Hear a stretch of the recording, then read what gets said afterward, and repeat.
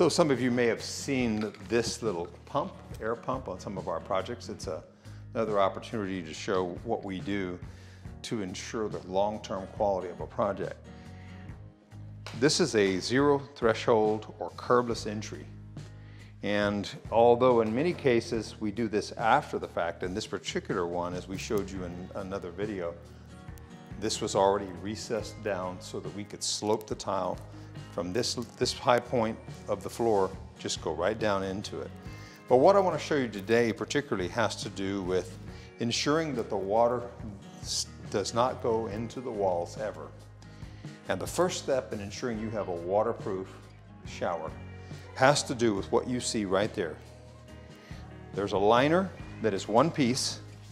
This is a one-piece vinyl liner. It's called a PVC liner. And it also has, as you see right here, a little hose sticking out of it. And there is a valve stem on that hose because it is connected to a ball. So it has a inflatable rubber ball in the end of it that allows you to put it into the drain and to see that this does not leak. When you fill it up with water, there's an indicator mark on the side or a measurement taken of the exact height of this water. Then 24 hours is allowed to go by before you measure it again and see the height of this water. 2 pictures are taken, one before and one after. We keep that on our records so that we know that this is not allowing any moisture to come through the PVC liner. And how would that happen? Well, somebody could step on it. There could be a nail that got traveled in, that got on somebody's foot.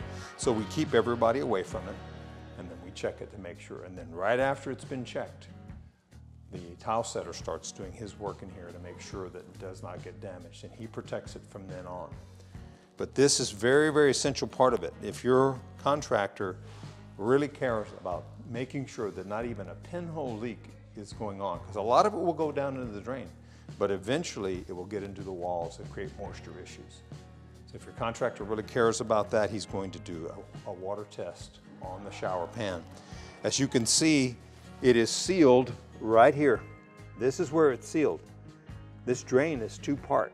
And we're going to show you the other part of a drain in another video, but this drain right here is the first level. There's another drain that goes up higher where most of the water comes in through the top. But anything that gets through the shower pan, the tile and the mud bed that goes on top of this, anything that gets through it goes into here. And then the higher drain is actually up a little higher where the majority of the water goes. But we need to make sure, since water migrates and condensation occurs behind tile, we need to make sure that this is catching water and not allowing it to go out in any way possible. So this is one of the careful steps that we go through at KM Builders to make sure that you will never have moisture in your walls. And then of course there are many other steps that go on to make a waterproof tile shower, and we'll show you that in other detailed videos.